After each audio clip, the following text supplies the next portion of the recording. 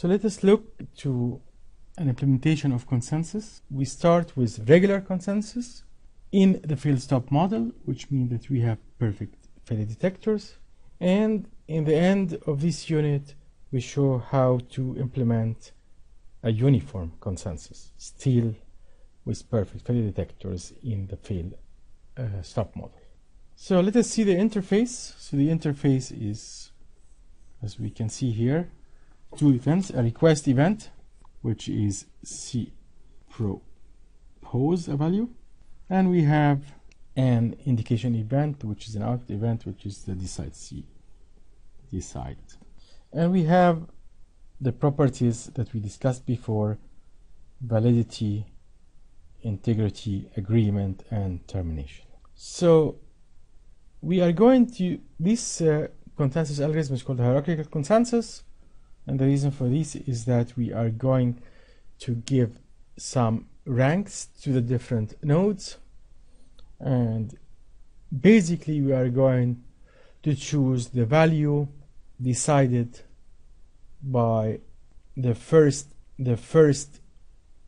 correct process in this rank ordering.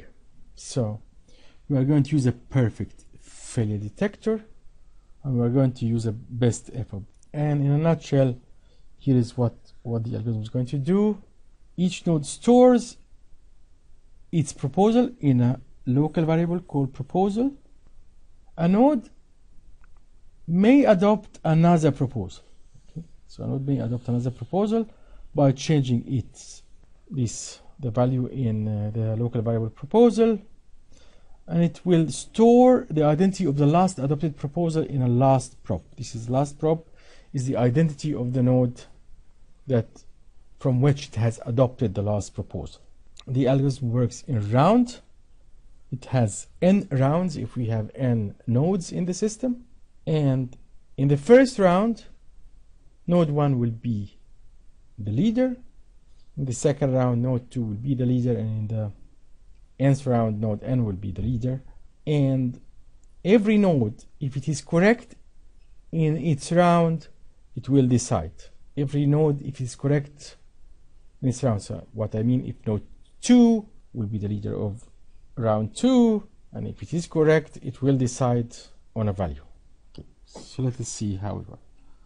So in any particular round, say round I, node I then is the leader, and we assume that this node is correct. So what does node I do? It will do a best effort broadcast of the proposal, and also it sends its identity, and it will decide on that proposal. Other nodes that are not a leader in this round will adopt I's proposal if they have not decided yet, which means these are nodes with numbers higher than I. And we remember the last proposal. In this case, the last proposal will be I.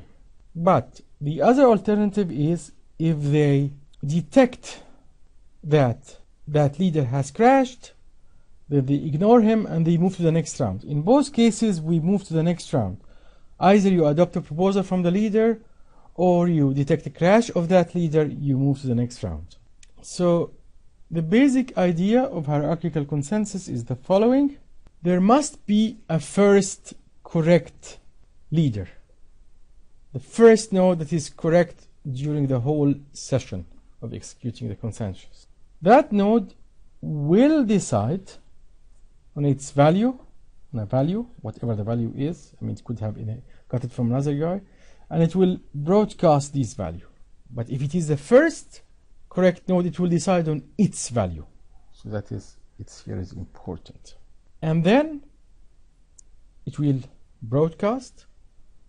The properties of the best effort broadcast ensure that all correct nodes get this value. And from now on, every correct node adopts this value, and future round will only propose that specific value. Okay? This is the basic idea of the algorithm. So let us see. So we will first look to an execution which have some problem. The problem is called orphan messages, You will see it, but you will understand immediately how to solve it. So let us see. So we have three nodes, P1, P2, and P0. Nobody has proposed, so the last proposal number is 0. A proposes A, P1 proposes A, P2 proposes B, and P3 proposes C. Let's see what's going to happen now. So P1 will be the leader of the first round. It will decide immediately on A, and it will broadcast its value. Okay. Now, assume that P1 has crashed. We'll continue the execution now. So when P1 have crashed, we assume also that P2 detected the crash by its perfect failure detector. So it moved to the second round. Whereas P3 did not detect the crash yet. Now P2 is in the second round, so it will propose its own value because it didn't get the value out of P1, and so it proposes the value B, and it says that I am the proposer with last proposal number 2. Now P3 didn't detect the crash of P1, but it got a message, and with a next proposal value, which this message has a proposal A, but the last proposal number 1. So you can see in round 2, P3 first got a proposal from P2, which is B, and later got a proposal which is A from P1, but P1 has crashed, but it got it with a last proposal number which is lower than this one. So if it overwrites the proposal, then it will decide on A, and that is wrong. So this is the problem. So you only adopt a proposal from a node I if I is higher than the last proposal. So you do not adopt this proposal because the proposal number is lower than the last proposal.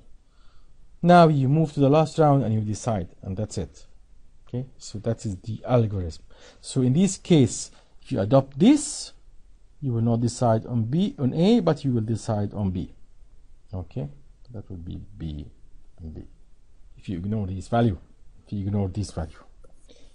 So the invariant to avoid orphan is a leader in a round R might crash, but much later affect some other node, say in round higher than I, some round higher than I. We saw that when we saw P3 being affected later in round 2, which the leader crashed in round 1. So we rank the nodes. We adopt a proposal if the node that proposes is ranked higher than the current value we have adopted until now. If we get a proposal with a lower value, it would mean that node has crashed and should be ignored, basically. Otherwise, we couldn't get a proposal with a higher value. So let us look at execution without failure to understand this. Again, so A proposes the values here. A with the last proposal number will be in this case 1 and 1, 1 and 1. Now both P2 and P3 move to the next round, which is round 2. You can see that P2 now has adopted the proposal of P1, so it decides on A, and again it proposes A, and in fact P3 will adopt this proposal. It is the same, doesn't matter, but it will adopt it because it has a higher value than higher proposal number than the one it adopted before, and then that will decide on A. So that is fine. So let us look now to an execution with failure. This one was without failure. So an execution with failure, we'll see what's going to happen here. P1 decides on A and fails. This proposal now is adopted by P3.